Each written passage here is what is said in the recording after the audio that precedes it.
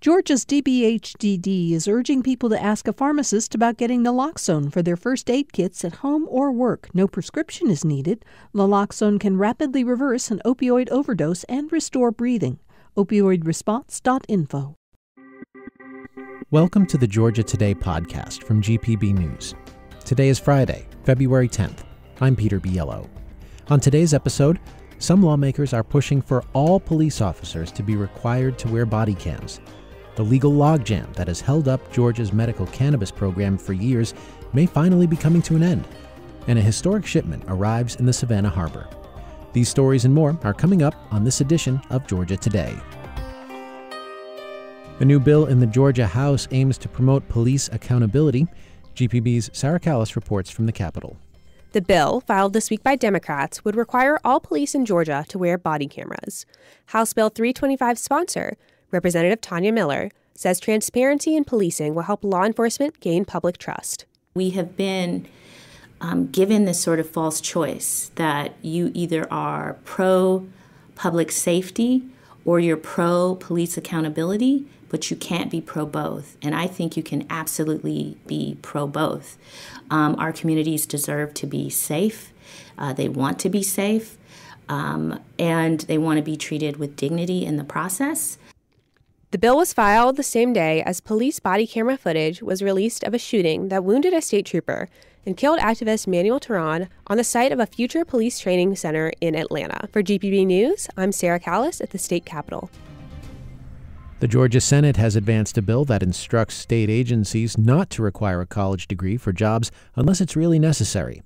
Roswell State Senator Republican John Albers says administrators should re-examine the education and skills needed to perform state jobs.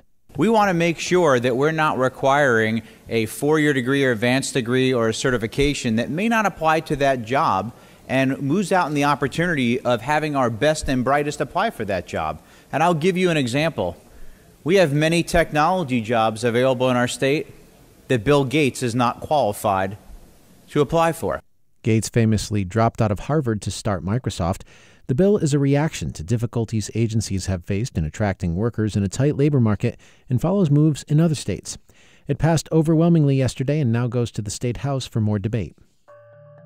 A Georgia House committee has approved legislation aimed at breaking a legal logjam that has held up the state's medical cannabis program for years.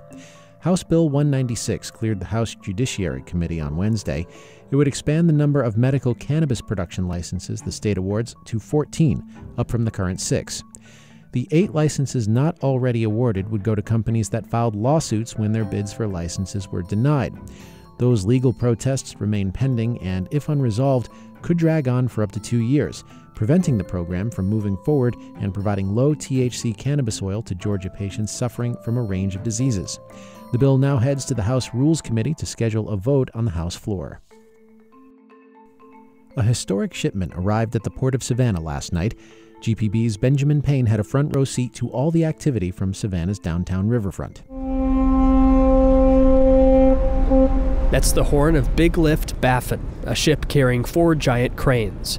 Just how giant? Each is more than 300 feet tall, too tall to fit neatly inside the ship. So they hung well over its side, stretching above the waters of the Savannah River.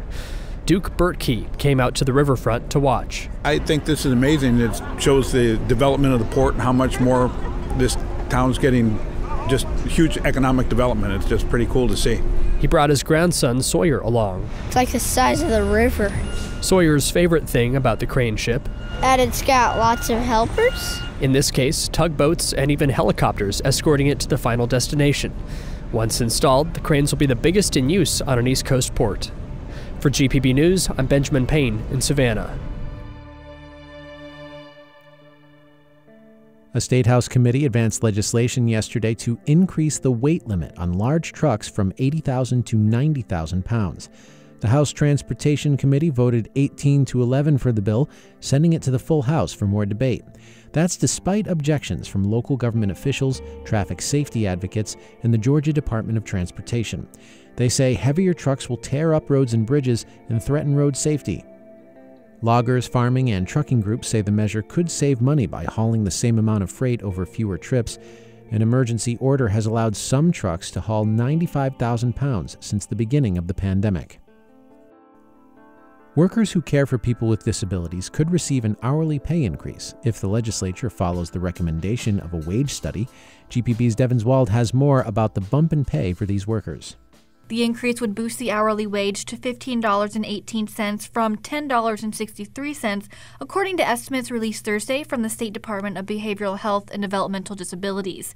DBHDD Commissioner Kevin Tanner told GPB's lawmakers the state is in a workforce crisis. And that's really across the spectrum of job classifications. When you drill down to health care, it's much, much worse. And when you drill down a little deeper and you go to behavioral health and developmental disabilities, it's as bad as it can get. So we're at a state of an emergency on workforce. He said behavioral health providers haven't seen a pay increase in 15 years, making it hard to attract and retain workers. Service providers say the increase is appreciated, but isn't enough to address the crisis at a time of rising costs. For GPB News, I'm Devin Wald. A global entertainment company has bought the Atlanta-based music label behind the rise of hip-hop acts like Migos, Lil Baby, and Lil Yachty. Hybe America said yesterday that it bought QC Media Holdings, the parent company of Quality Control Music. The New York Times estimates the price at around $300 million. Hybe America is the Los Angeles-based division of South Korea's Hybe, the company behind K-pop darlings BTS, among other groups. QC co-founder Pierre Thomas says in a social media post that people aren't selling out, but selling in. There is a national debt ceiling crisis looming over the country. So what is the debt ceiling, and how could the current debate over it affect Georgians? We've got some answers for you today, courtesy of GPB's Leah Fleming, who spoke recently with Raymond Hill, senior lecturer of finance at Emory University's distinguished Goizeta Business School in Atlanta. So what is the debt limit, or the debt ceiling as it's called? Well, we have this strange thing that Congress can spend money. That's what its function is under the Constitution, to authorize spending. But we also, in order to spend more than we take in taxes, then we're going to have a deficit, and that's going to then add to the national debt.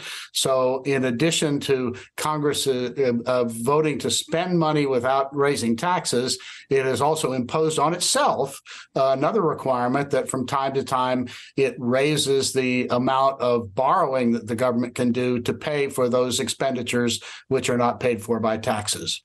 So we've heard about this every few years or so. We'll hear about, that this crisis could be looming. And I'm wondering, how bad are the consequences of an actual default, if that would ever happen? Well, the consequences of an actual default, so we go to the end and there's never a resolution, are disastrous. And so for every one of us, we'd go into a huge recession. The world financial system would be in chaos. It would be, 10 times worse than what we went through in COVID or went through in the financial collapse of 2008 and 2009. It really would be a huge disaster.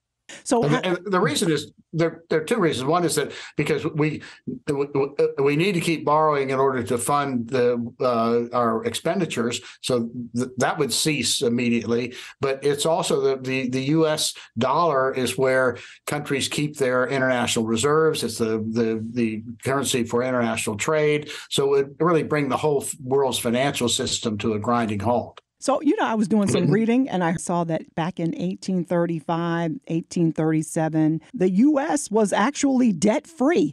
And I'm wondering, is that ever possible again, do you think? Well, not in your lifetime, certainly not in my lifetime. But you have to remember that in the 90s, we had a booming economy.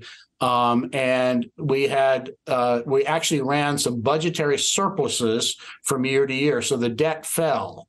And in the 1990s, economists were contemplating, well, if we keep running these services, what's going to happen when there's no national debt? People actually thought about it for a brief period of a couple of years. But then we had, the spending returned and we're going to have a national debt for, that, I guess I say, your lifetime and my lifetime and my children's lifetime as well. Mm-hmm. The issue here is that the reason people feel strongly about it is we don't know how much national debt is too much. We know that all of us currently are pushing this burden to the future generations.